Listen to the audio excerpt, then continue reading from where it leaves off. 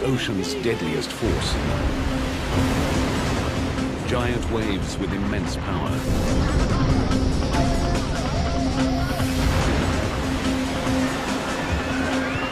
Massive, unstoppable, deadly.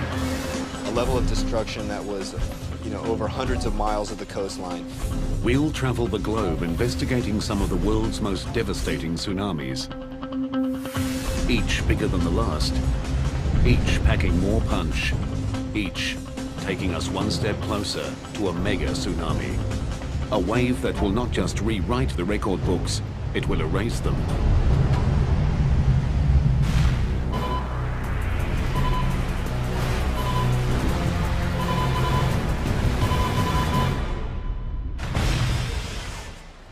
No coastline on the planet is truly safe from tsunamis.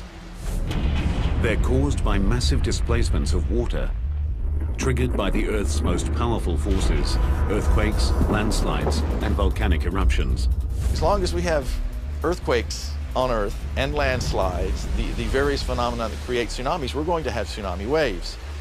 It's just a matter of time when the next one strikes.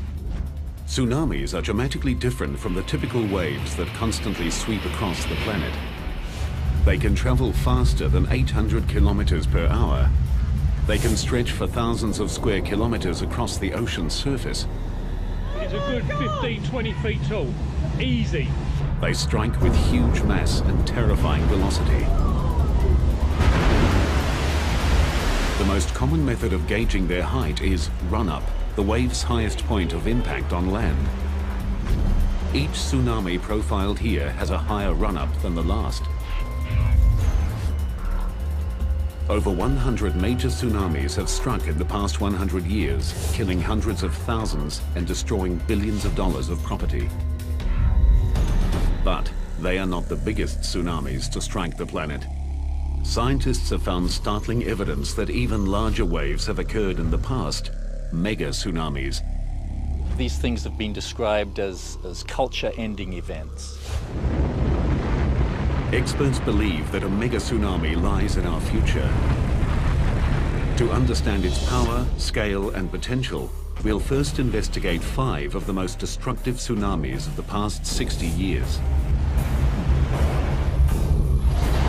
Each has its own character, each has its own story, each brings us closer to a mega disaster.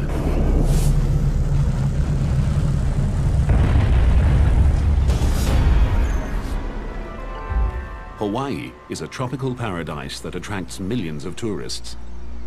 But this Pacific island holds a dark secret. It's blasted by more tsunamis than almost anywhere else on the planet. The Hawaiian Islands, sitting as they do in the middle of the Pacific Ocean, are affected by tsunamis from all regions of the Pacific. The Ring of Fire is a volatile fracture zone surrounding the Pacific Ocean plate. 90% of the world's earthquakes occur here. Earthquakes are the most common cause of tsunamis, which is why Hawaii gets hit often and from all directions. Destructive tsunamis struck here in 1837, 1868, 1877, 1923, 1946, 52, 57, 60, and 64. This makes it the unofficial tsunami capital of the Pacific. 2:28 a.m., April 1st, 1946. A magnitude 8.1 earthquake rips through the Aleutian Islands off the coast of Alaska. A huge stretch of the ocean floor is uplifted, displacing the entire column of water above it. A massive pulse of energy propels a wall of water, a tsunami, towards Hawaii at nearly 800 kilometers per hour.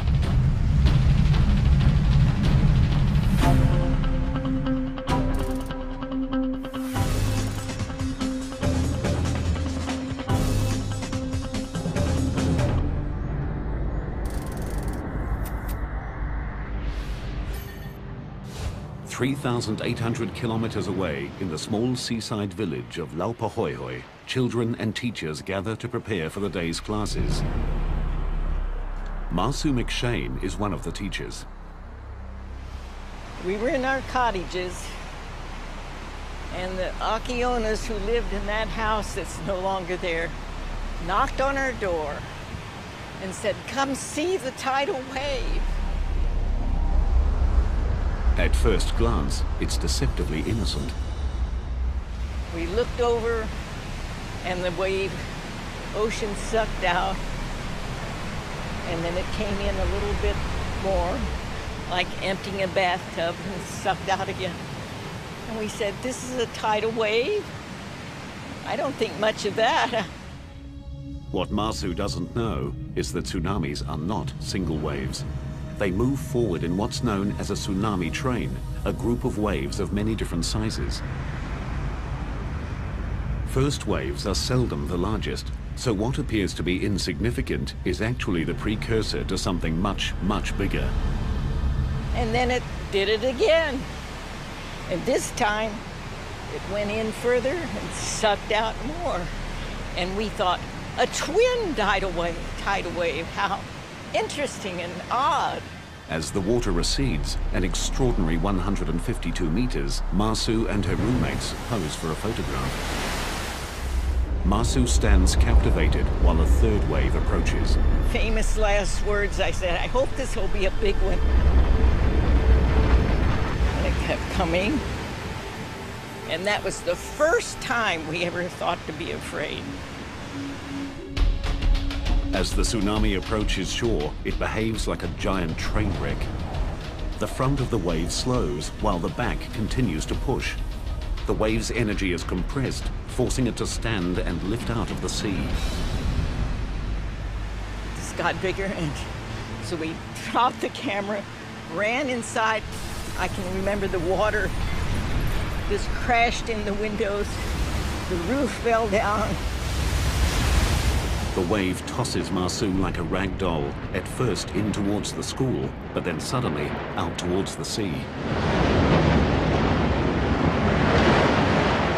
And I knew I was going to die. Masu spends the next 9 hours clinging to debris before finally being rescued. She is the only lucky one. All of her roommates perish. At the school, 16 children and 5 teachers are lost. But the tsunami is not finished with Hawaii. 37 kilometers south of Laupahoehoe, the sleepy trading town of Hilo Bay is also caught unawares.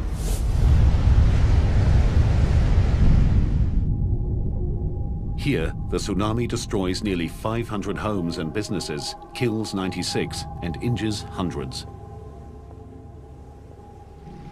Descriptions of the 1946 tsunami were that it came across the breakwater with the greatest of ease, just overcame it, and then washed across town. Other people describe seeing boulders blasted out as the water surged across. Walter Dudley is an oceanographer from the University of Hawaii in Hilo Bay. For more than 20 years, he's studied tsunamis. One of his most significant findings is that their destructive power is caused not just by the wave itself, but also by what's underneath them. Well, one of the things that makes them such an interesting phenomenon to study is that they are all different. And as they travel across the oceans, they're affected by the ocean floor along their tracks. So the waves are constantly being bent or refracted. And then as they come ashore, they are further altered. No two pieces of coastline are the same. Each has its own unique undersea topography that affects the waves differently. In Hilo, it is the natural rounded shape of the bay. You can think of a bathtub, and as little children get in a bathtub, they can slosh the water back and forth, and they quickly find out that there's a speed at which the water will really move. The first 2 waves to hit the bathtub-shaped Hilo Bay caused the water to slosh back and forth. When a third wave arrived, it combined with the sloshing water to produce a larger and more destructive wave.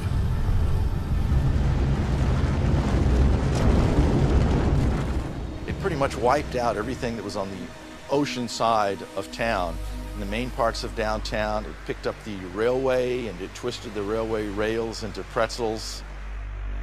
The third wave reached a run-up height of 9 meters. It destroyed most of the foreshore of Hilo Bay. But less than 15 years after the 46 disaster, Hawaii would again be hit by a deadly tsunami. A wave bigger than the last that would defy logic and bring Hilo to its knees once more. On May 22, 1960, the largest earthquake in recorded history ruptures the Earth's crust off the coast of Chile. 1,000 kilometers of the ocean floor is violently thrust up 20 meters, spawning a monster tsunami.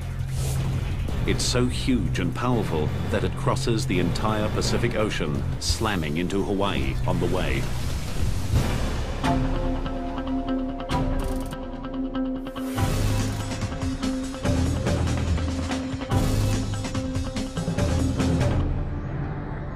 This time, technology installed since the 1946 quake warns residents of Hilo Bay 5 hours in advance.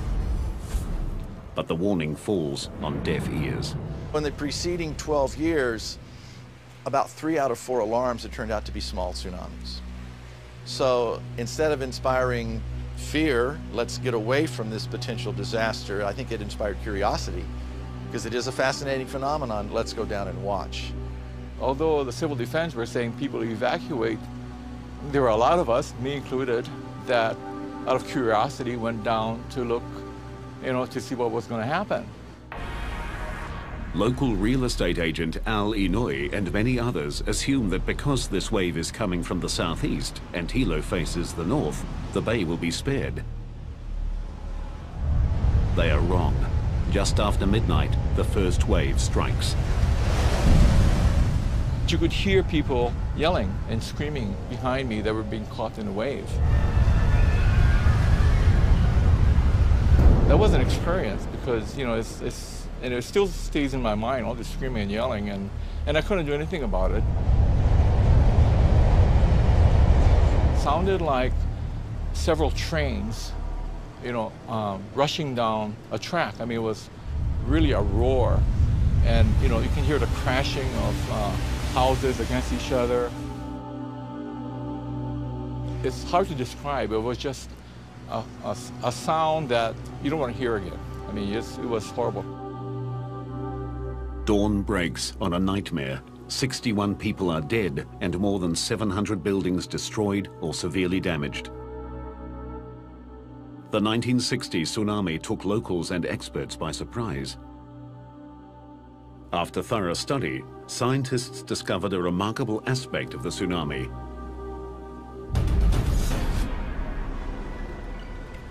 As the wave reached the shallow water off the southeast coast of the island, the middle of the wave slowed, while the outside of the wave kept moving, causing the wave to wrap around the island.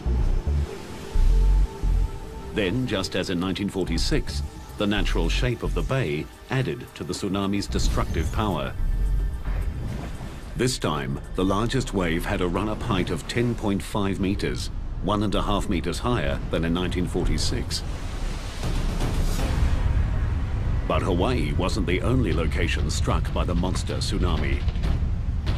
It roared thousands of kilometers across the Pacific, striking virtually every coast, including Japan, where 122 people died. Tsunamis have an incredible amount of energy, and as they travel across the ocean, they use up very, very little of that. It's when they come ashore that all that energy is unleashed.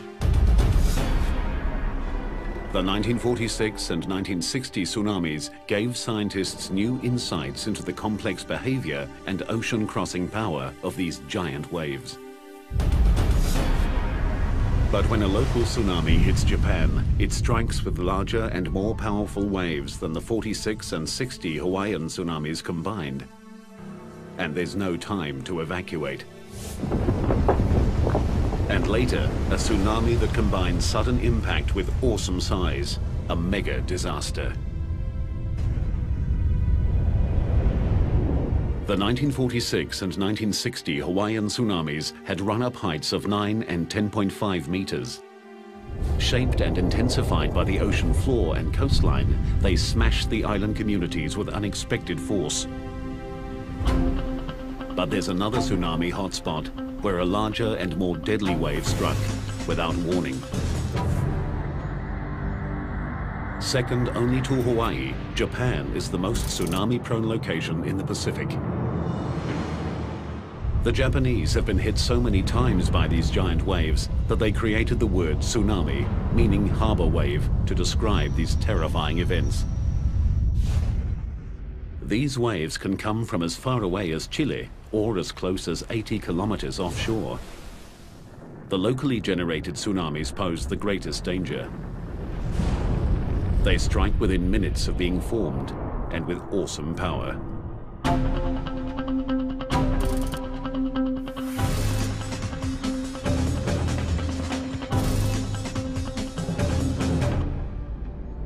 (10:17 p.m., July 12, 1993). A magnitude 7.8 earthquake rips the ocean floor off the coast of Hokkaido. The epicenter is only 80 kilometers from the tiny island of Okushiri and generates one of the biggest and most destructive tsunamis Japan has ever experienced. Fisherman Jiro Adachi from the village of Aonai knows about tsunamis. He survived one 10 years earlier that also hit Okushiri. When Jiro feels the earthquake, he knows a tsunami is probable.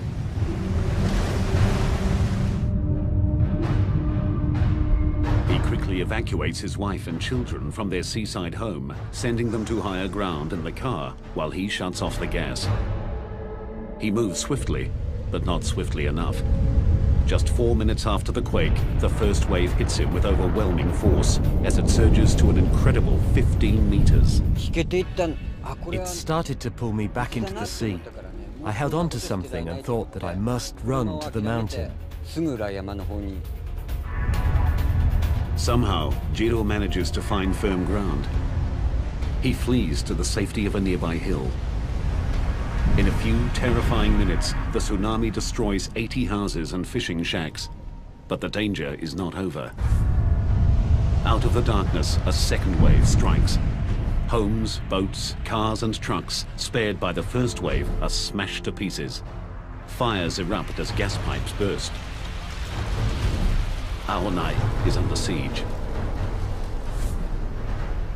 Jiro and other survivors rush to the waterfront to help the injured. We heard people shouting for help. They were calling, "Help me, help me." I heard a lot of voices, women's voices and children's voices. Suddenly, amidst the cries for help, Jiro hears something that chills his heart. Suddenly I heard a familiar voice between wave breaks, so I shouted, "Achan, is that you, Achan?" And then I heard, "Daddy." I heard that from the darkness. His young daughter is somewhere in the raging sea. As Jiro's family fled, the tsunami's first wave rolled their car and hurled them into the ocean. Jiro dives into the turbulent waters.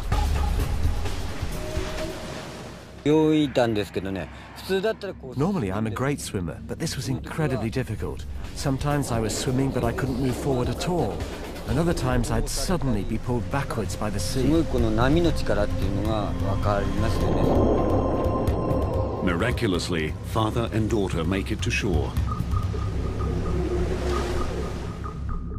7 hours later, the Coast Guard finds Jiro's wife and son kilometers out to sea, clinging to debris. As dawn breaks, the tsunami's power becomes horrifically clear. Large parts of Aonai are completely flattened. Fires continue to rage, and most of the fishing fleet is lost. Across the island, 437 houses are destroyed and more than 800 severely damaged. 198 people are dead. The aftermath of the disaster confronts scientists with an intriguing mystery. The two waves that hit Aonai came from completely different directions. The first wave of the tsunami came from the west area where the seismic center was, and it attacked only the low part in the south area of Aonai. But the second wave came from the east, away from the tsunami's source. The second wave came in just 10 minutes after the first, and it attacked all of this area of Aonai.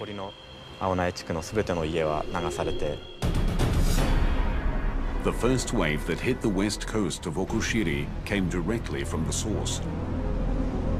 But then, just like in Hawaii, the tsunami wrapped around the island, creating a second wave that struck Ionai from the opposite direction. But the wraparound effect does not explain why the tsunami hit Okushiri with such brutal force. The reason is the extreme proximity of the event which created the tsunami. After a tsunami is generated, it radiates out like ripples on a pond.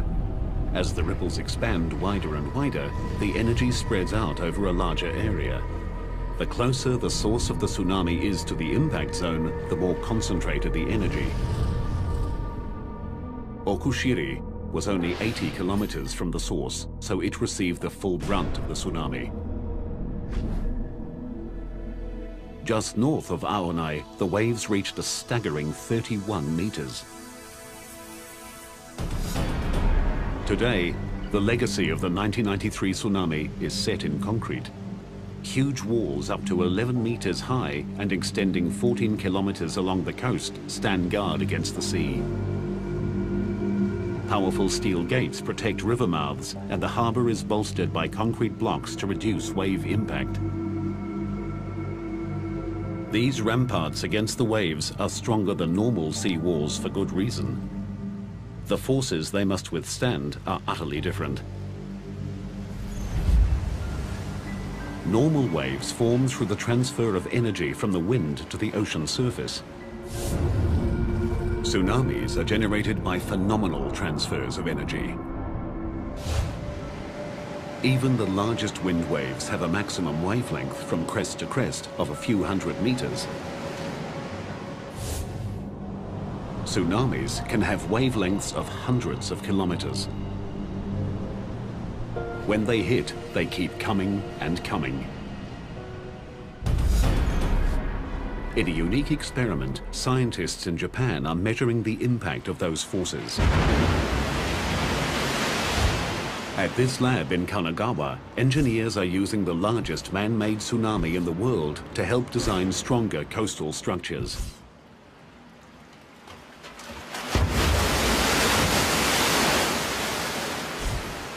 This machine can generate waves more than 3 meters high, propelling 300 cubic meters of water down a 180-meter long chute. The best thing is to know the characteristics of the power of tsunami in each situation and build buildings according to those characteristics. Taro Arikawa leads a team that measures the power of tsunamis under controlled conditions. This tsunami is only 2/3 of a meter high, but it strikes with 1 ton per square meter of power. To demonstrate what that kind of power can do, Arikawa puts himself in the wave's line of fire. Without the rope and harness, he'd be swept away by this miniature tsunami. Bigger tsunamis are even more powerful. This 2.4-meter wave hits with the force of 10 tons per square meter. Even after the initial impact, it continues to surge forward with a sustained pressure of 4 tons per square meter. The tsunami in Okushiri was much higher and hundreds of times more powerful. Scientists here believe their studies will translate into stronger and better engineered structures, capable of withstanding tsunami strikes.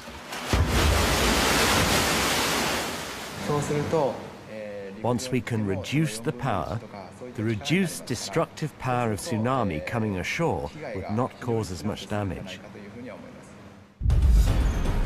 The Okushiri event shows how destructive a local tsunami can be. It strikes with undiluted power and too quickly to respond. But that disaster was eclipsed by a far bigger and more deadly tsunami. A wave generated by an earthquake so powerful it moved the entire planet.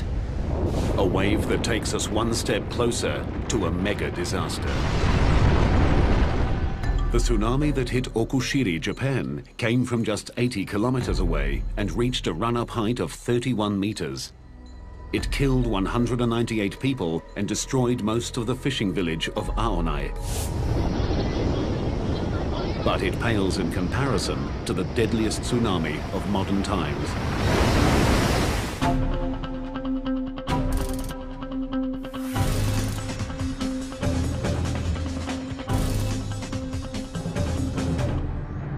"7:58 a.m., December 26, 2004. Deep in the ocean off the coast of Sumatra, Indonesia, 1,200 kilometers of the Earth's crust ruptures in the second largest earthquake ever recorded.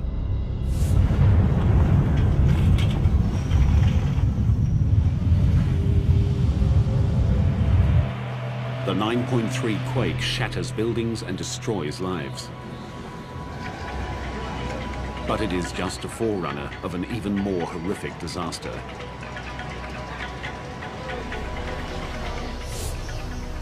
An epic tsunami spreads across the entire Indian Ocean, striking 12 countries.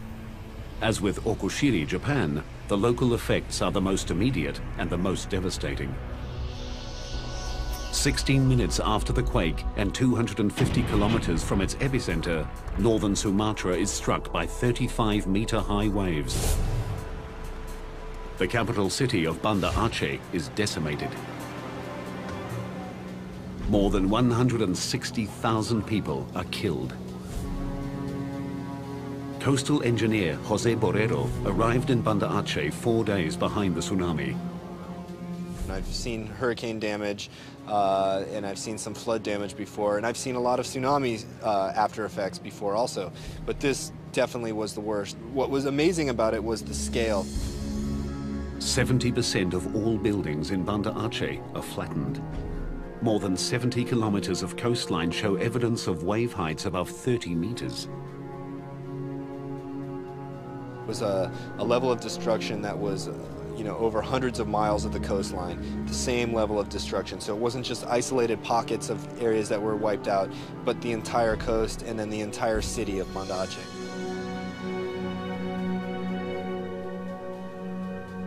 An hour and a half after Banda Aceh is leveled, the tsunami strikes Thailand. A wall of water swamps beachside villas, hotels, and villages. That wave is a good 15, 20 feet tall. Easy. Get in! More than 8,000 people die.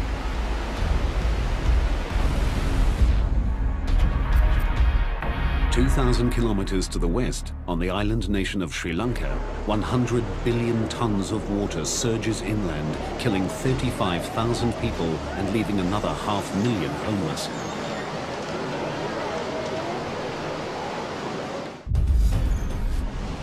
In all, nearly 230,000 people die in the most devastating tsunami in recorded history. The death toll higher than for all other major tsunamis in the past 300 years combined. The power of the earthquake that triggered the tsunami was staggering. The entire planet's sea level rose by 1/10 of a millimeter. Every spot on Earth moved at least 1 centimeter. As scientists struggle to comprehend the enormity of the event, a bizarre anomaly comes to light. One that took an additional tragic toll.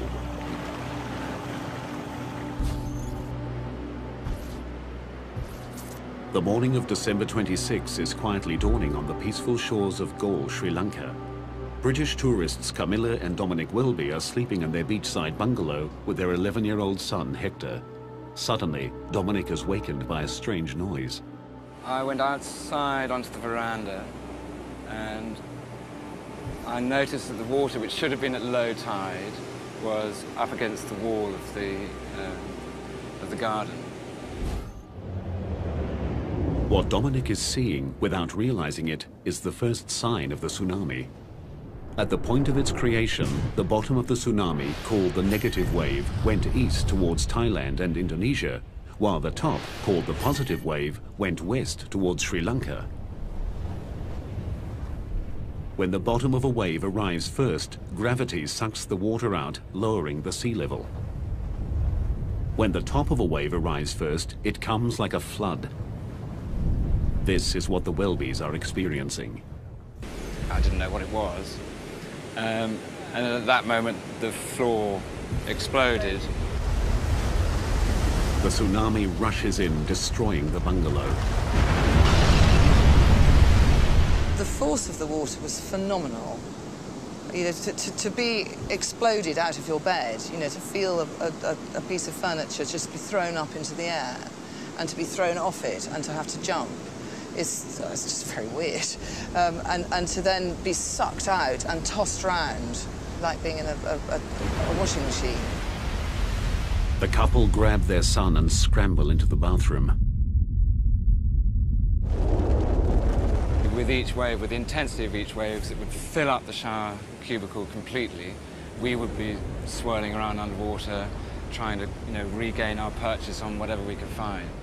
As the waves continue to pound, the concrete walls of the bathroom begin to crumble. Hector is trapped under a large piece of concrete, struggling to keep his head above water. The idea of your child dying before you it's nothing worse. A third wave surges over Hector's head. He's seconds from death. But instead of drowning him, miraculously it lifts the concrete slab off his foot and releases him. The wave that's caused so much death in this one instance is life-saving. But mostly, the peculiar behavior of tsunami waves proves deadly. Surging forward and sucking back, billions of tons of swift-moving water carry a dangerous mass of deadly projectiles, broken timber, glass, metal, and vehicles. The third wave turned Galle into one of the hardest-hit areas in the nation. As the people of Sri Lanka struggle to recover, tsunami scientists like James Goff arrive in the devastated nation. One of the really difficult things when you go into these areas is you are going there because you have a mission to learn about the tsunami from a scientific point of view. It's very important to learn these things, and yet there is the human tragedy going on around you, and it's very difficult to isolate yourself from that human tragedy. Amidst the horror, Goff and his colleagues discover the oddity of the third wave. So there's Galle quietly sitting there, recovering from being hit by two waves, and then bang. How and why the Galle area was hit by this third wave intrigued experts. Where did it come from? The first clue in the mystery was uncovered by looking at a global map. Sri Lanka is directly in the line of fire of the tsunami. Sri Lanka was basically staring down the barrel of a loaded gun in a way. The second clue came only after careful analysis of the tsunami's unique behavior. So the tsunami wave goes all the way past Sri Lanka, heading off to the east coast of Africa. But on the way, whack, it hits into the Maldives, and a lot of the energy is reflected back from the Maldives, and the first place that hits is Galle. The tsunami was so powerful, its reflected energy carried a third wave 800 kilometers back across the Indian Ocean. In total, over 4,000 people died in the Galle region. The tragedy confirmed scientists' theories about the phenomenal reflective power of tsunamis. The Indian Ocean tsunami continues to provide scientists with complex and compelling new data, most of which is still being processed. It's really difficult to say right now what the Boxing Day tsunami taught us compared to what we didn't know before, because it's taught us so much. It taught us that we actually don't know a lot and that we have a lot more to learn. What the Welbys learned is that life is fleeting and precious. In appreciation for their survival and in recognition of the thousands that did not, they spearheaded a fundraising effort back home in England. To date, they've raised $25,000 for the people of Galle. Many mysteries about the Indian Ocean tsunami remain unanswered. One of the biggest questions is how the highest waves could possibly have reached a staggering run-up height of 35 meters. Far beyond what had been thought physically possible by an earthquake-triggered tsunami. But as huge as that tsunami was, it is not the biggest wave to strike in recent history. Landslides can trigger a different kind of killer wave, producing a tsunami of monstrous size. And scientists believe a mega tsunami looms in our future, a wave of such epic proportions that nothing like it has been seen since prehistoric times. The 2004 Indian Ocean tsunami unleashed a series of enormous and deadly waves that had run-ups of 35 meters.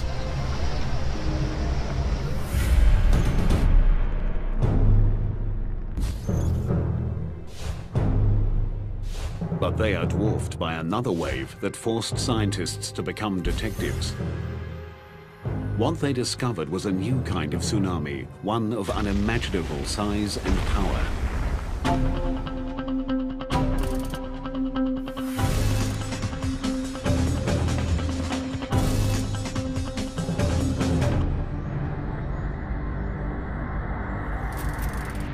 In a remote bay in southwest Alaska, a native legend tells of a beast that shakes the ocean and destroys those who walk its shores. In 1958, a local fisherman came face to face with that beast.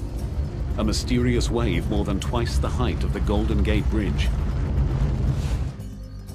The story of this incredible phenomenon began 5 years earlier, with 2 American geologists on assignment in remote Lituya Bay, Alaska. We were in the bay mapping the geology and primarily interested in the stratigraphy because of the oil potential of that part of the Gulf of Alaska.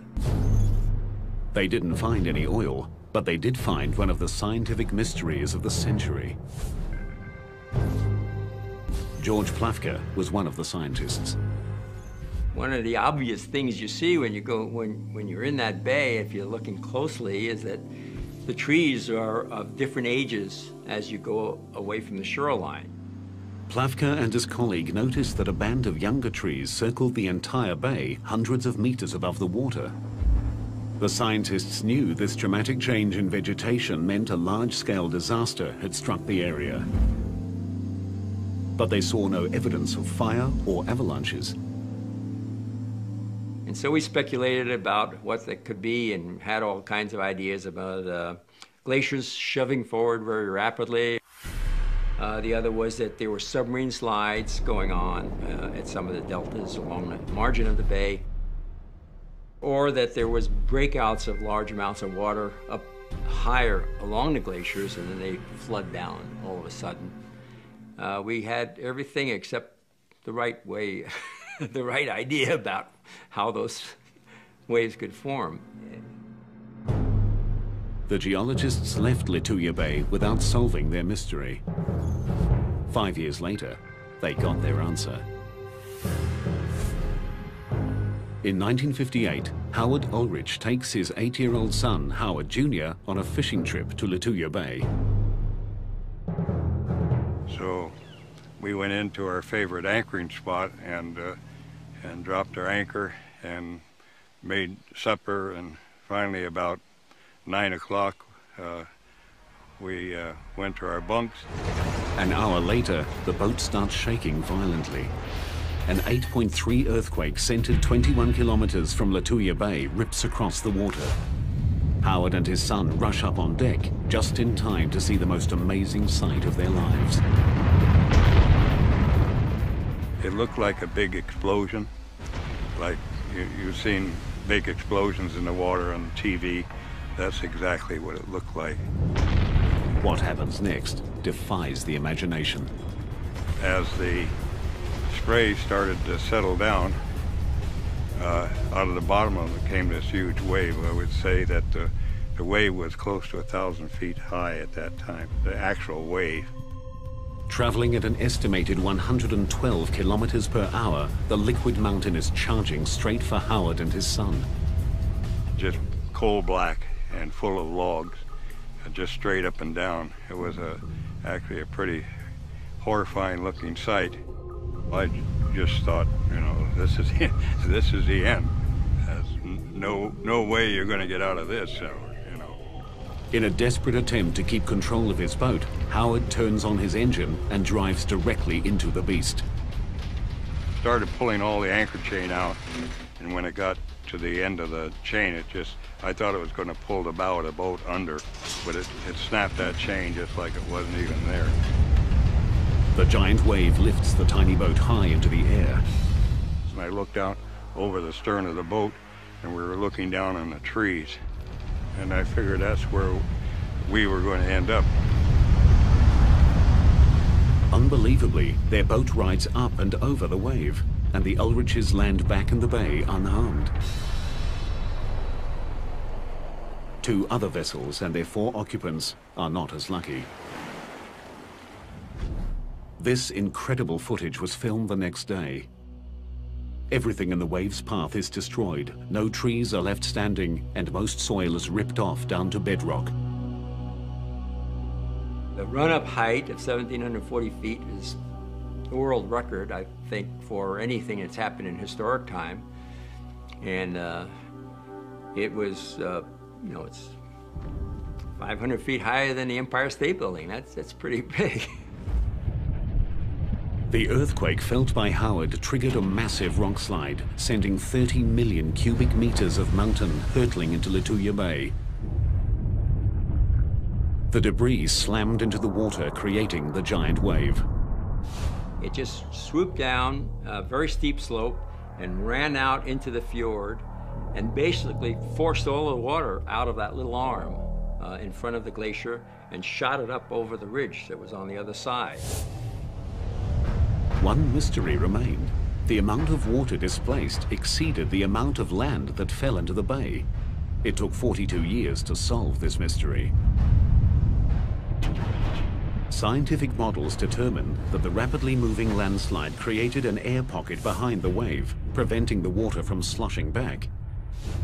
The force of the air pocket combined with the size and weight of the landslide shot the water out of the bay like a missile.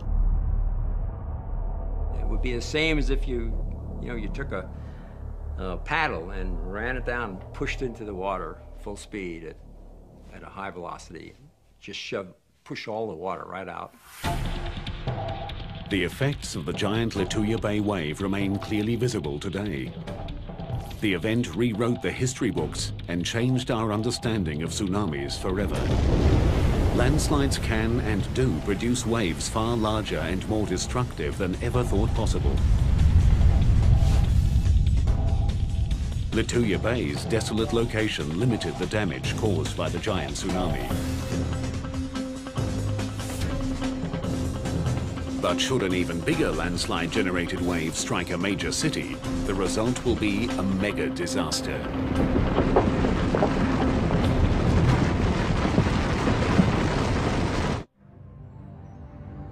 In 1958, a landslide-generated tsunami, taller than the Empire State Building, obliterated an Alaskan inlet. It was a devastating display of nature's power.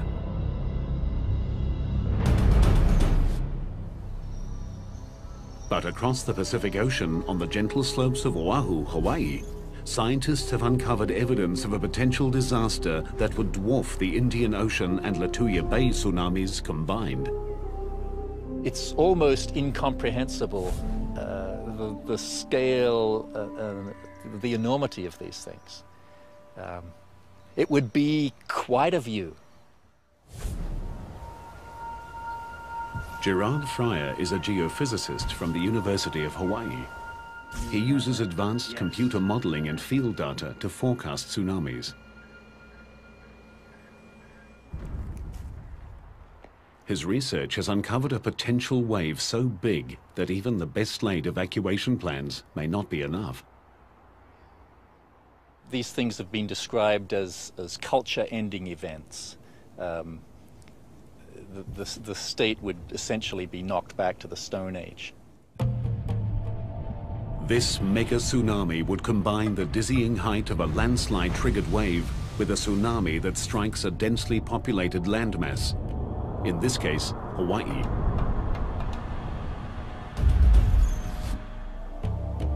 On the island of Oahu, locals and tourists alike flock to the sea, soaking in the perfect climate and idyllic lifestyle of one of the most iconic coastlines on the planet. But in our scenario, everyone is oblivious to the fact that less than 480 kilometers to the east, a disaster of biblical proportions is about to strike.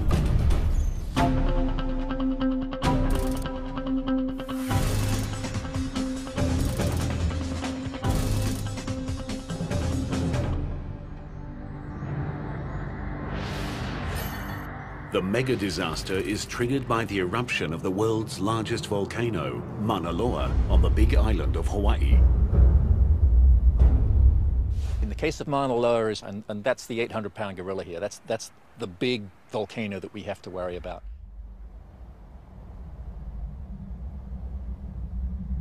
As Mauna Loa is preparing for eruption, the southwest rift zone of Mauna Loa inflates with magma.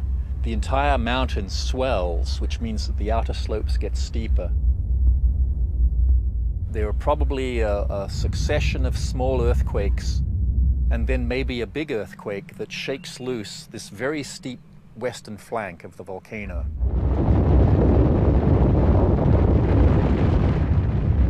Almost 1,500 cubic kilometers of earth and rock plummet into the sea. On impact, the land displaces a massive amount of water. The ocean rushes back to fill the giant gap. From this cataclysmic disturbance emerges the tsunami, heading directly for Honolulu. Estimated time to impact, 30 minutes. This is the direction that a big tsunami would come from the big island. The wave first becomes visible as it stands and breaks on a shallow bank, 40 kilometers southeast of Honolulu.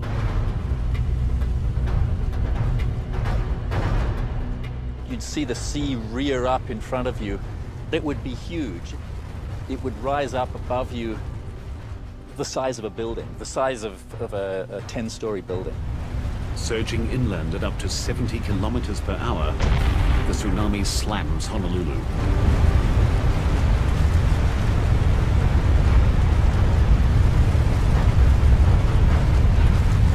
Because the tsunami's energy stretches down to the ocean floor, this wave is not clean water, it's filled with sand, coral, and rock.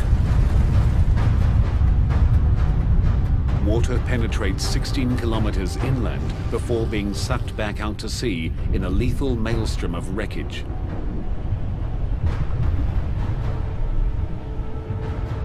It annihilates nearly everyone and everything in its path.